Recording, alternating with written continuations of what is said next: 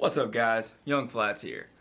We got a little bit of a hardware benchmarking video for you guys today. Recently Nvidia came out with their GTX 1050.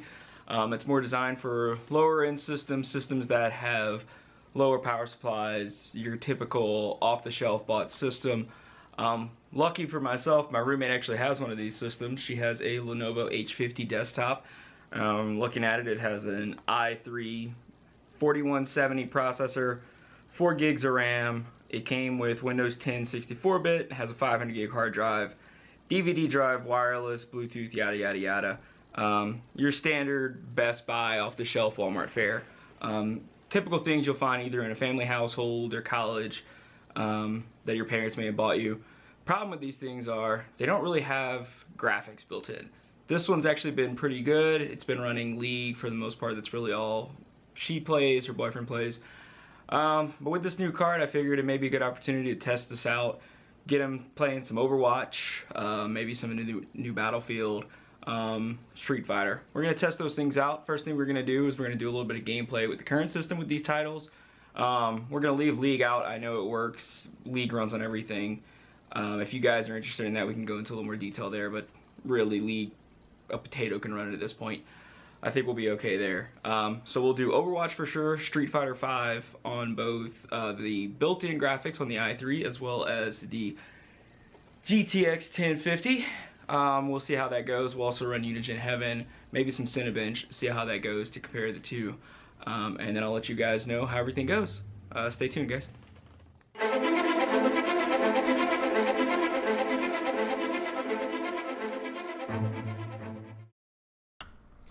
Alright guys, first thing I did, I went into Overwatch.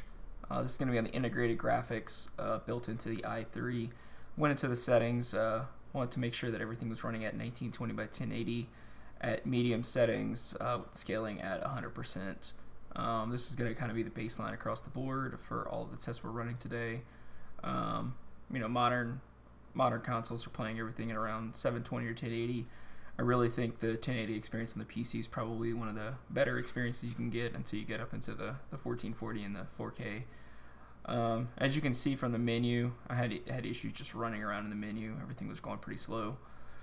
But I managed to jump into the practice range, picked up Soldier 76, and ran around for a little bit. You can see even from the character selection screen, it was going pretty slow. Really struggling at this point. I'm going to take a break real quick here, turn on the FPS settings.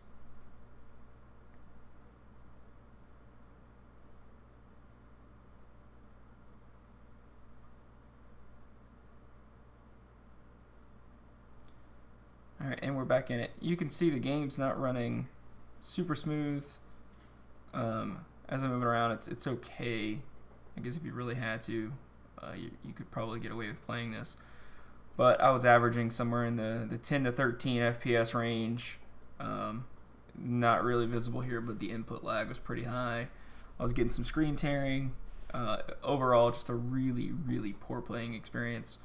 I believe the system probably could play it if we dropped the settings pretty much as far down as we could go. I didn't really test it. That wasn't what this was about.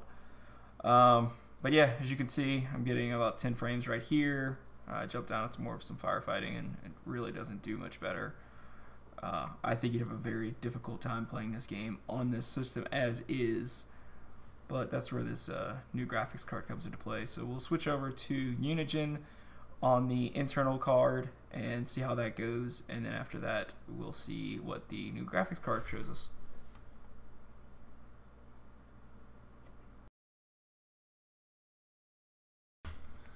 Alright guys, we managed to load into Unigine Heaven. Everything's set at 1920 by 1080 with high settings here. You can see even just opening it first thing, the FPS was really, really abysmal. This video is actually running at about 300% speed. It's a pretty long benchmark. I didn't want to make you guys sit through that. It's a little difficult to see in the bottom right, but I know we were hovering in the 3 to 7 FPS range for the majority of this. I really, really did not handle this at all. So I'll kind of let this finish playing with some music in the background, and then we'll jump back into it afterwards. Thanks, guys.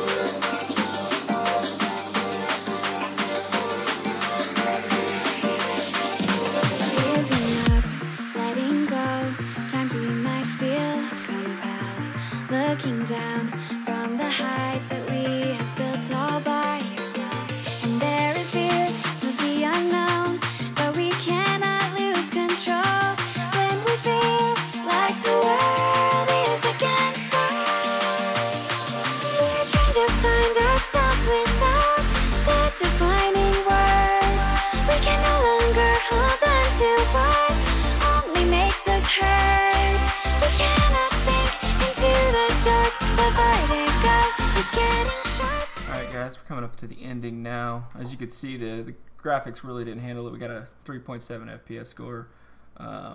Pretty bad. So we'll jump into switching the card out now, and then we'll switch to more benchmarks. Alright guys, here's the card. I went ahead with the Gigabyte Gtx 1050. At the time of this recording, the quantities were rather low for the standard cards I would normally buy. So I went ahead and got this one. They should all pretty much be the same. So first thing you want to do is figure out how to open your side panel. This particular model had 2 screws on the back. They did require a screwdriver. So after that, nothing too difficult.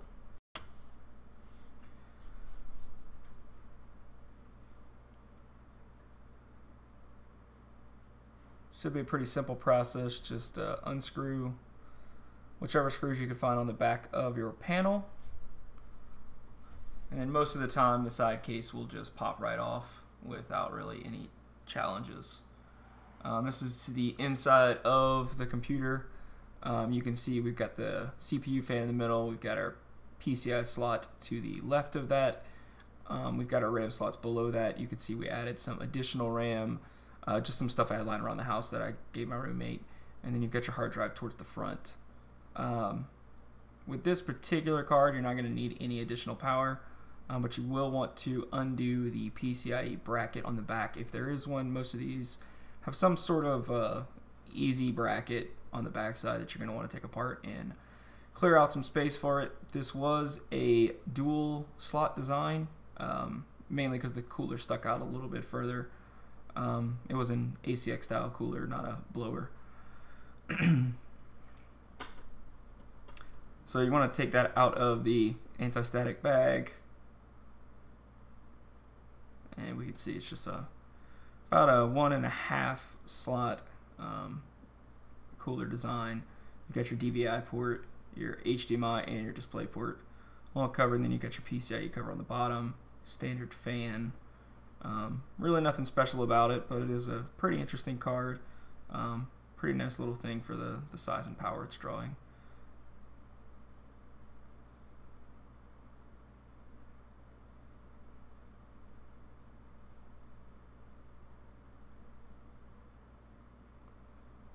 So you want to make sure we don't have any obstructions on this one in particular. We did have an extra PCIe cover that we had to take out. This one just needed a screwdriver to kind of shove in the slot and wiggle around a little bit, and it popped right out after that. Nothing too difficult. I don't suspect anybody's going to really have much difficulty doing this. And you can see it's just a standard piece of metal covering the slot, screwdriver holes, nothing more to it than that. On this particular model, you want to take off the PCIe cover off of the bottom and then just kind of slide it in.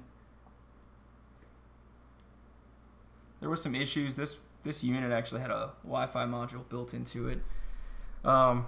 This house in particular doesn't really need Wi-Fi. We've got hardwired Ethernet everywhere. So I went ahead, you'll see in a second, disconnected the antenna from it to give me some clearance. But if you don't have that option, you can just kind of tape it along the side, zip tie it somewhere. Just get it out of the way. Make sure it doesn't run into the fan. That was my biggest concern, is leaving them in there. I'd run into some fan issues. Otherwise, not a huge deal. We can see I was having a little bit of trouble getting the antenna out.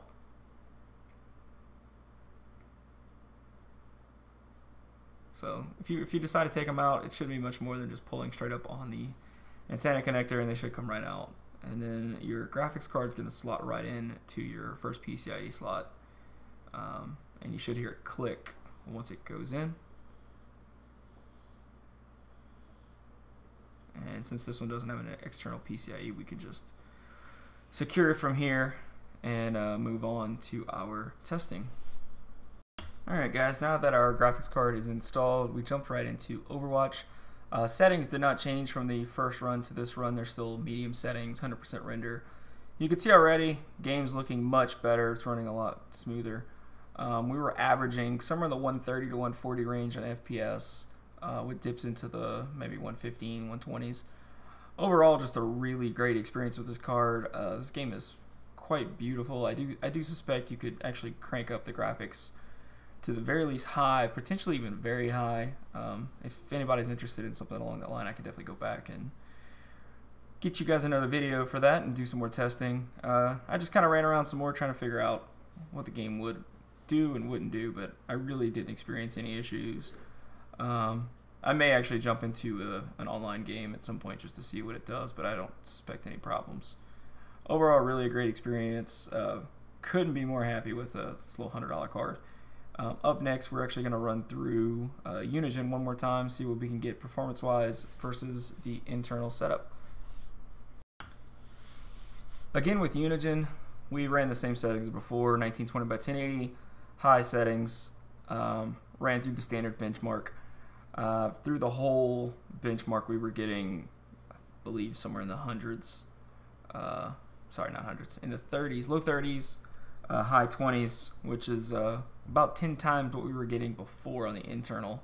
Again, this is at about 300% speed, so we'll let this run a little bit and then we'll jump back in at the end.